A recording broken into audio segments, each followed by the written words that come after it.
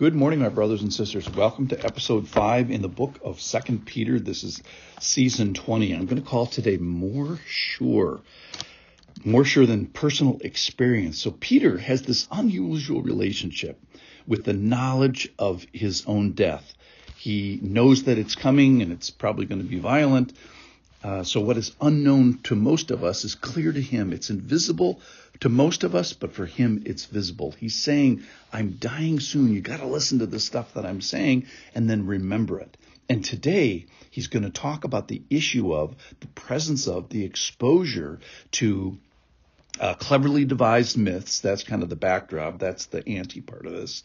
And then he's going to say, we're going to have exposure to something that is much more reliable than that for sure, and then even much more reliable than exposure to personal experience. It's more sure, it's better, and it's the Bible, and it's the Scripture. So what is it? It's not from people. It's a communication from God. And if it is really a communication from God, it changes everything. If it really does come via God, via His Holy Spirit, carrying a man in a particular way to write the stuff down, if this is true, if God really spoke and is speaking through His Word, we'd best pay attention. Here it is. This is 2 Peter, the book of 2 Peter, chapter 1, and I'm going to start in verse 16. For we did not follow cleverly devised myths when we made known to you the power and coming of our Lord Jesus Christ. But we were eyewitnesses of His majesty. For when He received honor and glory from the Father, and the voice was borne to Him by the Majestic Glory, quote, "This is my beloved Son, with whom I am well pleased." We ourselves heard this very voice borne from heaven, for we were with Him on the holy mountain. And now he's going to talk about the Bible. And we have something more sure, the prophetic word, to which you will do well to pay attention as a lamp shining in a dark place until the day dawns and the morning star rises in your hearts.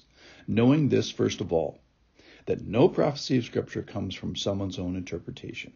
For no prophecy was ever produced by the will of man, but men spoke from God as they were carried along by the Holy Spirit.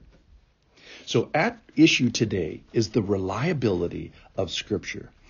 From Peter, in his sort of last will and last word, it's written with urgency and fervor as he is carried along by the Holy Spirit. So the irony is at the moment of this writing where he's explained it to us how prophecy, that is communication with God, is written, he has experienced what prophets have been experiencing for millennia. And this prophetic word, he's saying, well, you can be sure of it. It's a lamp shining. It's God's word from there, from heaven, brought down to us. And it's not from one's own interpretation.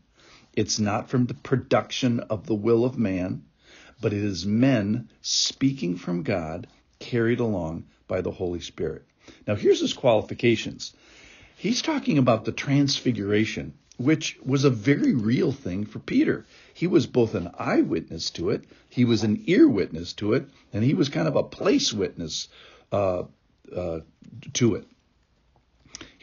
So his backdrop, he lived, walked, and was with Jesus for 3 years. He was a witness to the crucifixion. In a sense, he was a participant and a cause of the suffering of Christ.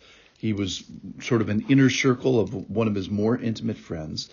And he compares what we have, the Bible, to the transfiguration. And he says, I was there, I heard this, I heard the voice of the Father borne to Him by the Majestic Glory in this transportation method where there's this pipeline of earshot from heaven down to mankind. I hear the Father say to the Son in this Trinitarian love fest, "This is my beloved Son with whom I am well pleased." So I was there, I heard it, I saw it. And then he says this, We have something more sure. That's the big point here today. It's more reliable. It means valid, solid, known to be true. We have something more solid than this experience, this eyewitness, this personal experience that I have. And what is it? It's the Bible.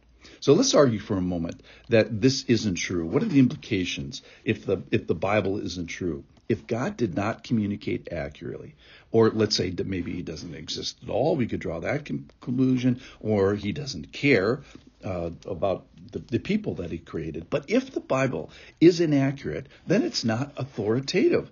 And if it's not authoritative, then you don't have to obey it, and you can do what you want. Or what Peter is saying is he cares. He cares enough to establish communication. At the transfiguration, he does it by this bearing of a word from the majestic glory. And now, for us here today, in our modern time, how does he do it? He does it through the Bible, through Scripture, through God's communication. So it's men speaking the very word of God, but not from their own wills. It's spoken from God as they are carried along by the Holy Spirit. So, like Jesus, we have this communication borne by the majestic glory in the sense, or at least this prophecy mechanism. Men spoke from God as they were carried along by the Holy Spirit. And so what? Here it is, verse 19. We have something more sure, the prophetic word. And then, so wow, we have this prophetic word. Now what? Well, he tells us, to which you will do well to pay attention. So I appreciate you being here today for these 7 minutes in this podcast. I appreciate the attention that you are giving at this moment to the process that is described in the Word today. Thank you for paying attention. Come back tomorrow and pay some more.